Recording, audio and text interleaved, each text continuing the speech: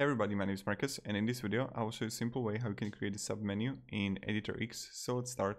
The first thing you want to do, it should be simple in here in Editor X, and when you're going to be here, you just want to simply click on menu that you got in your header, because you can create a submenu in here inside pages.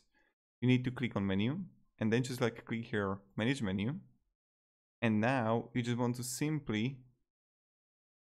easily add it here and here. And right now when I'm going to preview the website, I just moved it.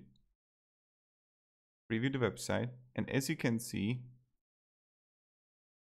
sorry, let's go back. Who we are and about. And this is pretty much how you do it. And this is how you can create a submenu in Editor X. Thank you very much everybody for watching, and have a great day and goodbye.